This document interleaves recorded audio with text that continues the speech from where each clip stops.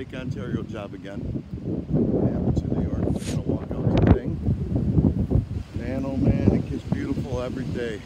More beautiful. Today we got a ship out there, an oil rig. It was a little closer when I got here and he's moving.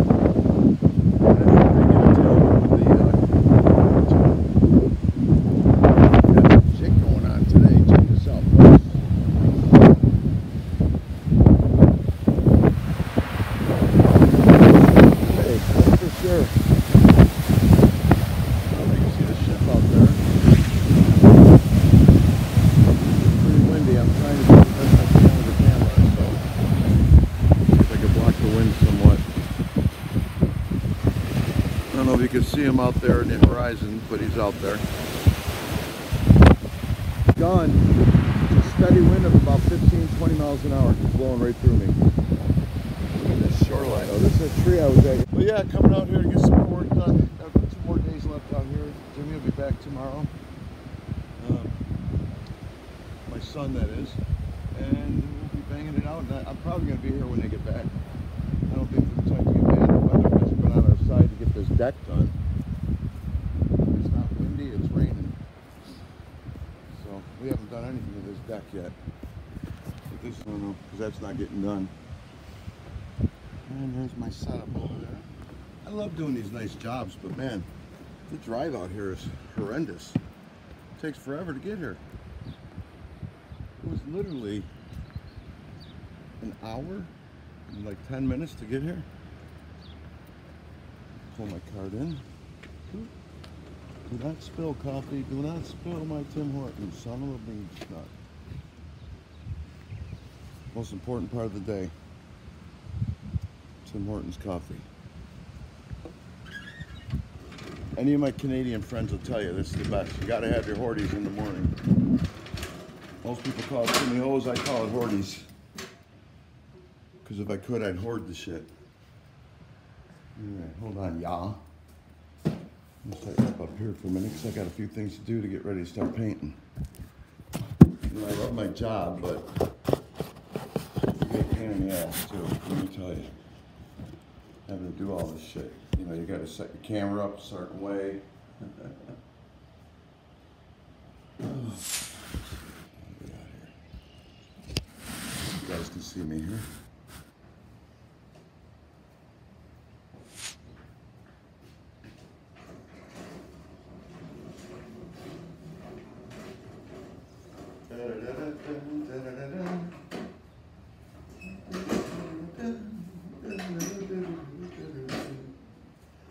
That's actually going inside the house with me, so.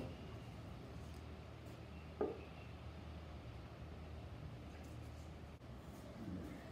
tape going here. Find my knife.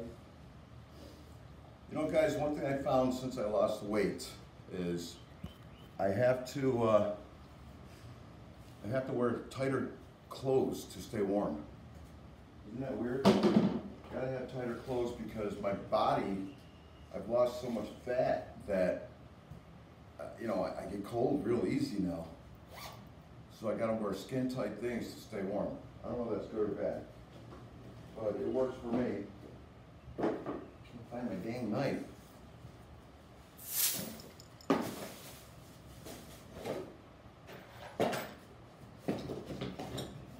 Dang all night. Oh, here it is. So yeah, that's what I've been doing lately, getting cold a lot. Drives me nuts. My wife thinks it's funny because I have hot flashes. Because I'll get real cold, and I'll get by the heat, then I get real hot. So I don't know. I got a gig this week at a nice place called the Holland Rooster. Actually, I think it's Thursday night, yeah. A couple days. Oh, I got to call in my group. I'm skipping group today. I told I couldn't make it today because I had to work. So I think they'll add it on to the end. I have to go to so many groups, 24 of them I believe it is. And as long as it takes, and I go to 3 a week, so it's like 8 weeks. But now it's going to be tacked on, you know, at the end.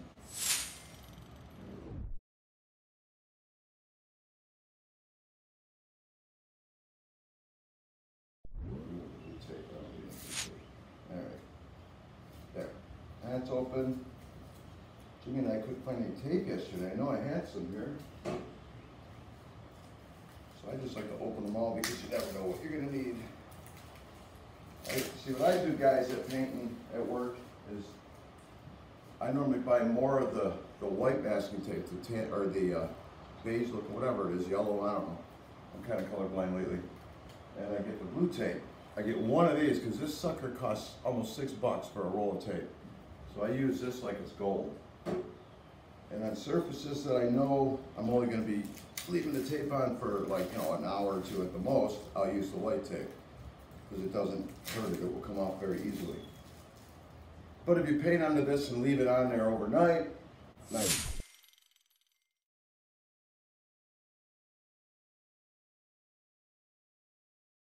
9 out of 10 the next day when you peel it off, it peels the paint up with it, unless it's a flat paint.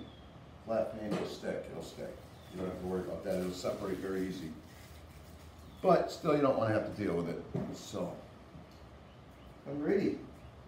Now, a prerequisite of being a painter, guys, is you have to have a couple Oreo minis before you start work. And a Marlboro Light.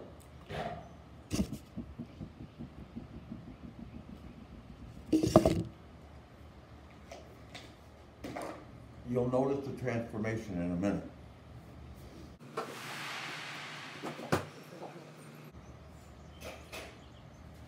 This is called rosin paper. Of course, they call it floor defense. I like to use it in certain areas because look, wind.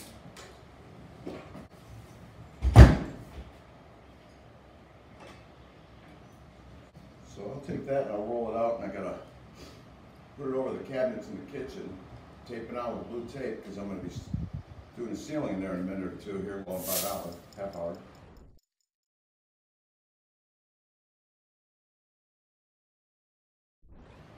And I gotta get that ceiling done, and if I keep it protected that way, it'll be a perfect line for me to jam the paint up in there so I don't have to cut it in. So whoever did it before didn't cut it in, so I'm not.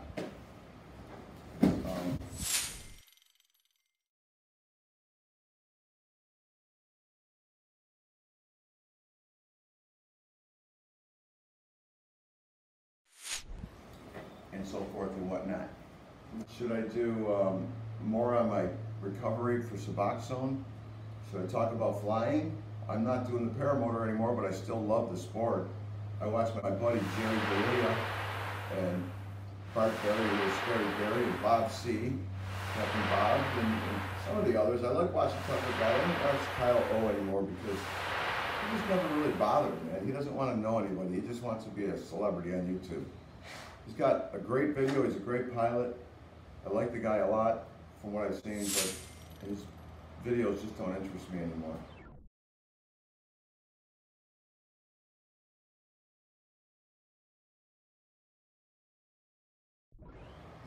I think he turned me off when I sent him shit. He just never even really responded. A couple times when I asked him, he said, yeah, it was good or not bad. I like the mustard the most. I'm glad, but I don't know. He's kind of full of himself, I think. No slam, Kyle, but you are. And Captain Kurt, I still watch his videos. I like him. I like watching the dickhead, Delshans. I don't know why, but I like his videos. Actually, no, I don't. Him and I went at it on Facebook one day.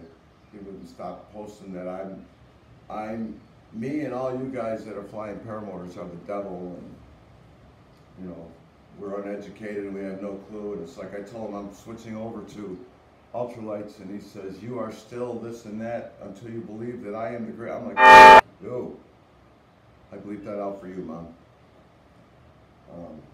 He's an idiot, but man, he can fly the paramotors. He's so good at it.